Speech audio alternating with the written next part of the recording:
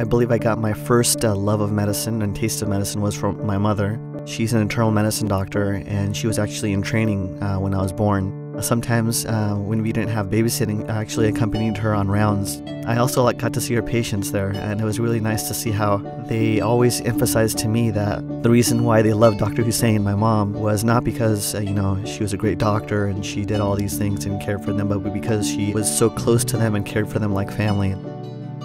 I feel like a lot of my life was meant for neurosurgery.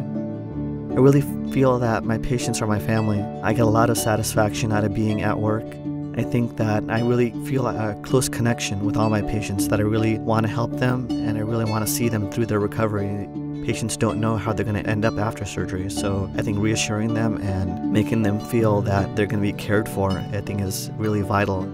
It gives me a lot of pleasure and it gives me a lot of motivation for my daily job, just seeing them 3, 4 months, 5 months after surgery and walking around, doing their activities happy, healthy. Sometimes they bring in their spouses, sometimes they bring in their cousins, aunts, uncles who also have spine problems, and they're referring them just because they've seen how well their surgeries have gone, and then now they want their surgeries to be done in the same way.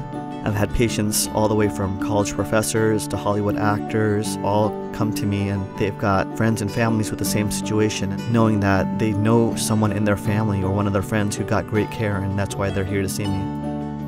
Any surgery that I propose, I always feel like I put myself in their shoes or my family in their shoes. I always think in my head, is this something that I want my father or my grandfather to go through? And I never make a proposition for surgery without asking myself that question. If I wouldn't do it to my own family or myself or my kids, I would never do it to a patient. I'm Dr. Namath Hussain, fellowship-trained neurosurgeon here at Loma University Health.